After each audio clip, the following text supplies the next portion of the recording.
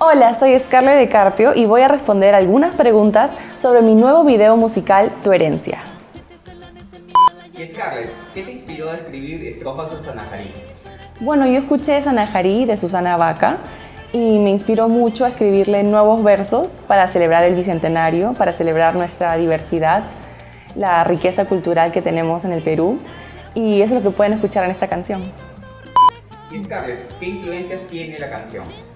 Bueno, sonidos del Perú, de la costa del Perú, como el festejo, también sonidos del Caribe, también dentro de los coros un poco del R&B, diferentes fusiones. Y Scarlet, ¿tú lo produciste?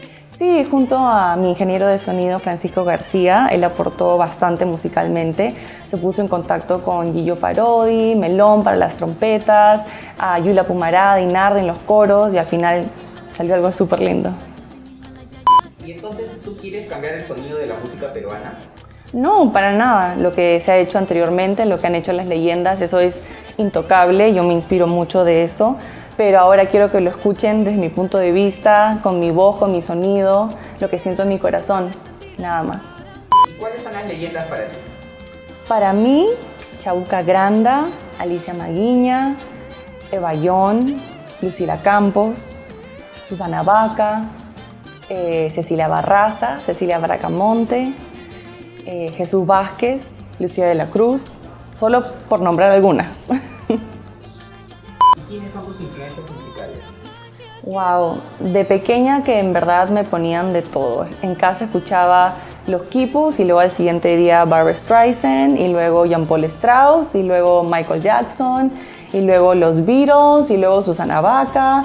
La verdad que un poco de todo y con eso he crecido. Y Scarlet, ¿nos puedes cantar un poquito de la canción? Sí.